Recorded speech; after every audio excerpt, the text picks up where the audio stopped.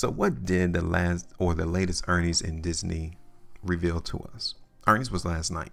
It came out after the market closed. And you guys can see in pre-market, Disney is trading at $88.11. Wow.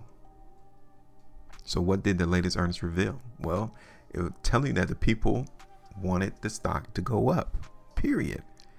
It's not because of what was revealed specifically on the earnings call. The market was already prepared for it to go higher. Why would I say that? Because if you think about it, we did a price prediction at Disney, right? You can see it. October the 11th. Here it is almost a month later. And the market is precisely where we said it's going to go in pre-market. So how did we anticipate that the stock in Disney was bullish then, when today it is now hitting our target areas? And the good thing about this is when we did our video on October the 1st, we've already explained that the market was hitting some selling. We already got the line established.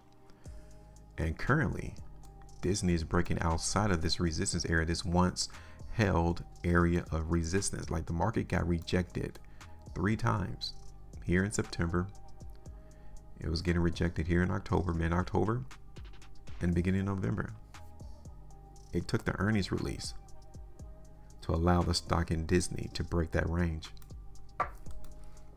Now, the next hurdle would be for us to notice whether or not Disney is going to break this overall downtrend. That's what we need to see. Okay, so let me get rid of this line here. I'm going to continue to go forward in our price prediction in Disney.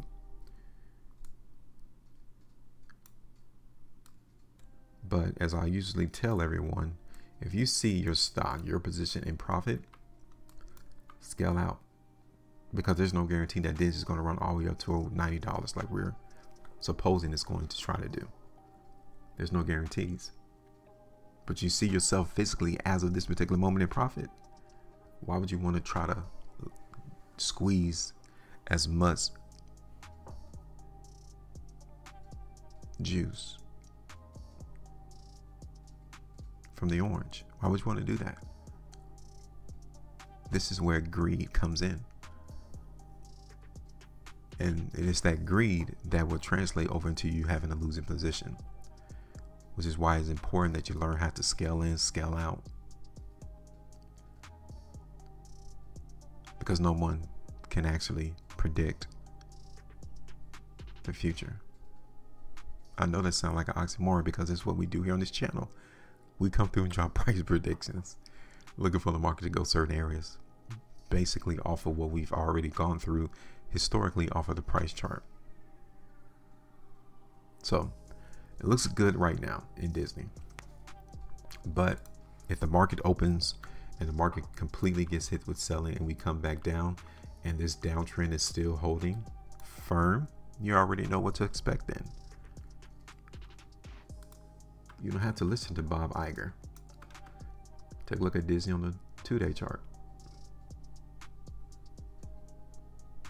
Disney on the 3. Disney on the 5. And on the weekly. So the weekly chart was already telling you what to expect. The last week printed price bar already told you. And that also goes in line with what happened on these weekly bars here at the bottom. Like the market's already prepared for that earnings release. I like the 2-weekly chart too. Here it is on the 3 and the 5. Okay. So let me let this day of trading complete for Disney. And we need to get a look at how the daily price bar completes to determine whether or not those sellers are still hitting this downtrend line. If they are, then we need to expect price to come back down. We really need to see the market in Disney create a very widespread up bar. Sort of like these over here. Let me show you what I'm talking about.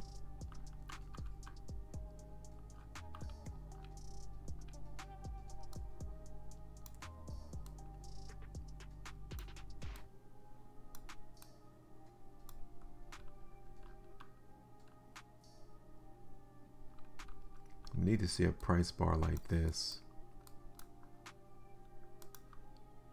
that gives us an indicator of strength triggered, but is wider than this. We need a wider spread bar like this one with an indicator of strength triggered to tell us that, yeah, that downtrend is no longer a problem for the buyers into the market in Disney. I really want to see that. So we'll wait and see. We'll get that. But give me your thoughts still about Disney. Where do you think price is headed? Do you think we're going to hit $90 before price comes back down?